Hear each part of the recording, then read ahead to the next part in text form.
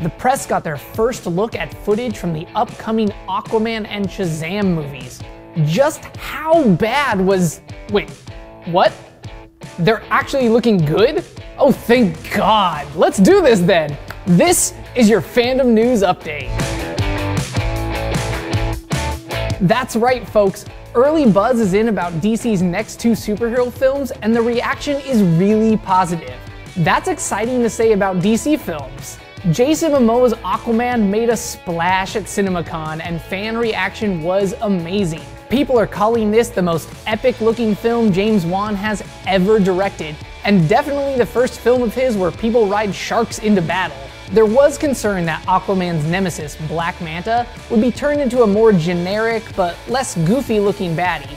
But the first footage shown of him features the villain with his trademark helmet, complete with giant glowing red eyes. Perhaps a bigger surprise was the reaction to Shazam. A big-budget superhero film directed by that guy who made mid to low-budget horror movies about murderous dolls is probably not the film you'd expect to be the most charming and cute. But Zachary Levi stole the show in the footage shown. The film will focus on the fact that Shazam is a kid in an adult superhero's body. And the movie made allusions to Tom Hanks' 80s comedy Big, which had the same plot, but without the evil mad scientist part. People are saying that Shazam feels like the Superman film we wanted and didn't get.